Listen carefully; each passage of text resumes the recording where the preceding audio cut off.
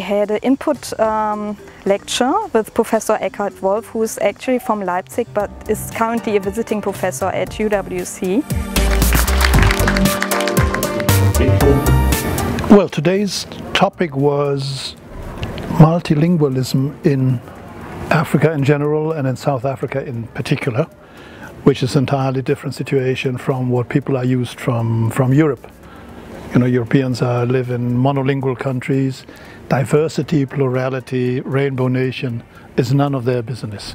So it's a very special thing about Africa. So since participants of this meeting will be discussing multilingual issues over the next 3 days, I was trying to give a kind of introduction.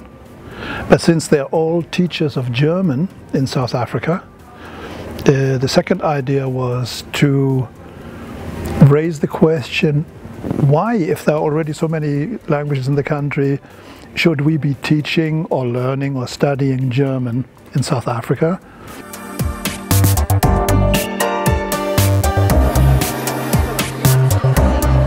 Das Thema Multilingualism ist für mich auch etwas total Wichtiges, weil ich eine Fremdsprache unterrichte und weil ich sehe, was es für junge Menschen bedeutet, wenn man Fremdsprachen sprechen kann.